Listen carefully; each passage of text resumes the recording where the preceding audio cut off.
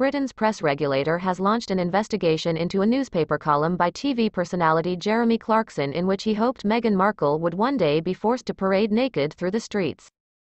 The opinion piece, published in December in The Sun and since withdrawn, drew widespread condemnation after Clarkson wrote that he hated the Duchess of Sussex on a cellular level. Clarkson and The Sun, owned by Rupert Murdoch's News Corp, have apologized over the article, but Britain's independent press standards organization, IPSO, said it was launching an investigation based on complaints from two women's charities, the Fawcett Society and the Wild Foundation. The groups say they were affected by breaches of Clause 1, accuracy, Clause 3, harassment, and Clause 12, discrimination, in the article. Clarkson's column has become the most complained about article since IPSO was established, having received more than 25,100 complaints. IPSO can require publishers to publish corrections if they are found to be falling short of standards and fine them up to £1 million, $1.7 million, in serious and systemic cases.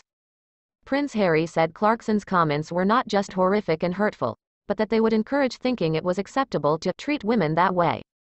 Harry and Meghan have grabbed headlines in recent months over their accusations of misogyny and racism against the British tabloid press, and Harry's memoir, which contained highly personal revelations about his life and relationship with members of the royal family. The Duke and Duchess of Sussex have been the subject of derision in British tabloids, particularly since they stepped back from their royal roles in 2020 and moved to California. Clarkson said in his apology the language he had used was disgraceful.